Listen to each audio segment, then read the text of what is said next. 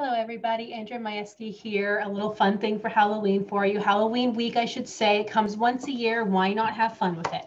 So let's talk about your independent dental hygiene practice and if this is something that you want to get started on doing and how I got started.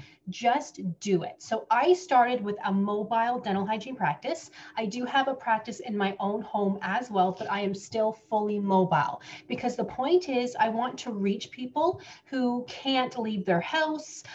They might have special needs or they might have dental anxiety, which happens so often where they're just fearful to go to the dentist. So me coming to their house, they start to feel better. They do start to feel comfortable. And then eventually they're not as fearful to go to the dentist because as an independent dental hygienist, we do still need to tell our clients to see the dentist at least once a year. I like them to go at least once a year for the full dental checkup, x-rays if needed, all of that. So if you're wondering if you can start your own dental hygiene practice, absolutely you can. If I can do it, anybody can do it. You can definitely do it. Of course, it depends on where you live. In some states, you cannot have your own dental hygiene practice. You need to work under a dentist. I live near London, Ontario, Canada, so we can have our own practice since I want to say 2007, which is amazing. Oh my goodness, I was in school at that time and I remembered thinking, oh my goodness, this would be the most amazing thing. And it truly is the most amazing thing.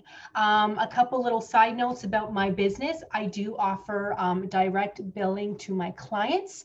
I am mainly mobile. So as I said, I go to their house. I have the full PPE. I have the full compressor unit. I have a pull-out patient chair. I bring my own little tables if there's not enough table space in a client's house. I bring my instruments all in like Tupperware containers to keep them separated.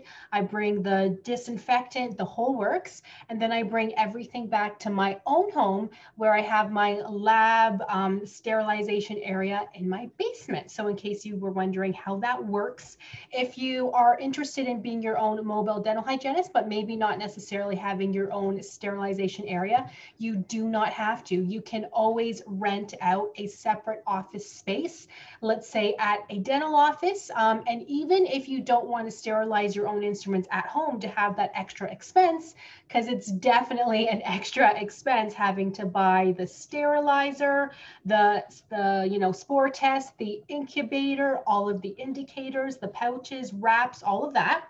You can always sterilize at a dental office, but of course you would probably pay them for using their space, that kind of thing, but there are options. So let me know, you guys, if you have any questions. I do have a course called Mobile RDH Academy, where I go through everything, literally from me applying for a business loan to how much I did apply for, to my startup costs, expenses, how much I actually made the first year, even the first couple weeks, the first couple months, the first year.